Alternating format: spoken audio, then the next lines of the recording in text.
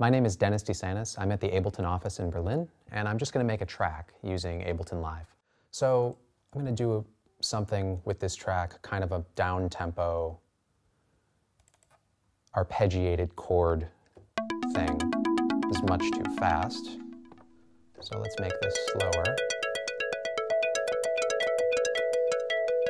I'm going to play with the sound a little bit.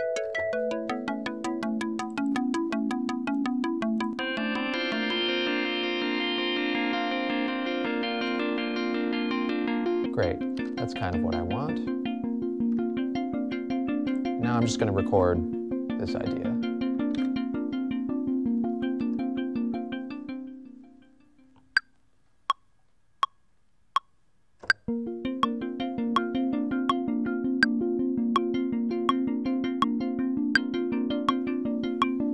Great, and then I'm going to add a little bit more to this sound.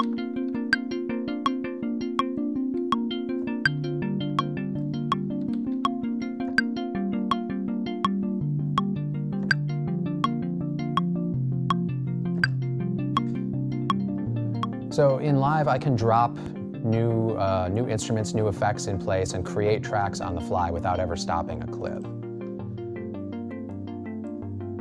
So I have some ideas about what I want this groove to do. I'm going to launch this clip, and we can listen to it as I write the part.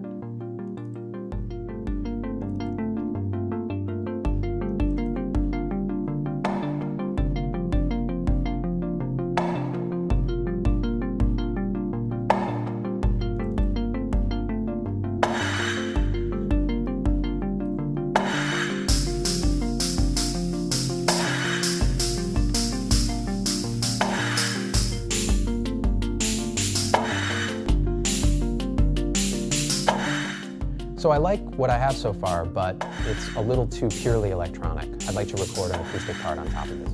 So working in Live Session View is great because I can leave the clips that I have recorded already running, which makes a great background for me to record a new part.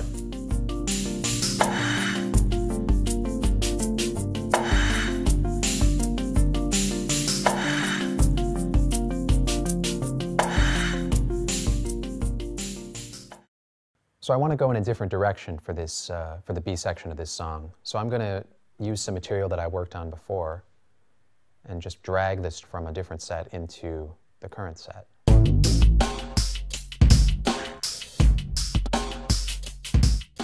I realized that I like these occasional 30-second note skip beats that happen, but I don't want them in every bar. So I'm going to drag the warp markers for a couple of these to the 16th note that happened before. I think that's going to make slightly better variation. I can now just play with these clips and improvise in real time, turning things on and turning things off, adjusting mixer controls, and record all of this into Live's arrangement view. So now I'm going to press Live's global record button.